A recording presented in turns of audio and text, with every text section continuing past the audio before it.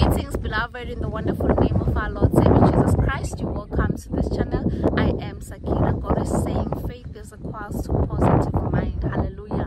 Faith is equals to positive mind.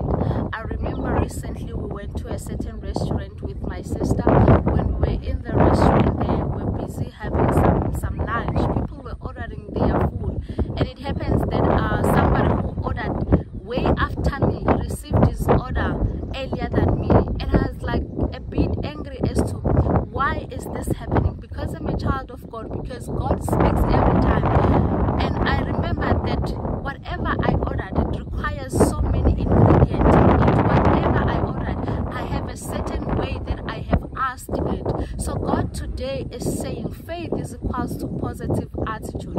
If you have faith, it means you will be able to wait for God to do things upon your life.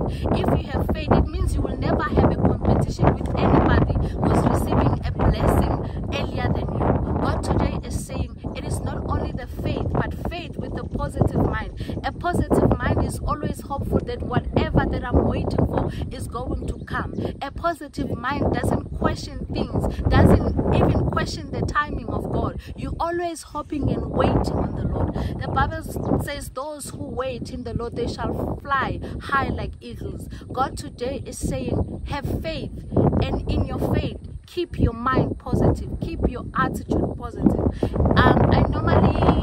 I have normally referenced this. When your mind is relaxed, when your mind is free, there's so many ideas which can move your life from point A to point B. There's so many ideas that overflow, and when you are at peace, you are able to implement those ideas, and you are able to change your life. Not only waiting on God, but also your mind makes you to be able to implement ideas and have faith in them. God today is saying have faith in Him and keep your mind and your attitude positive. Stay blessed and continue to watch the channel in Jesus' name. Amen.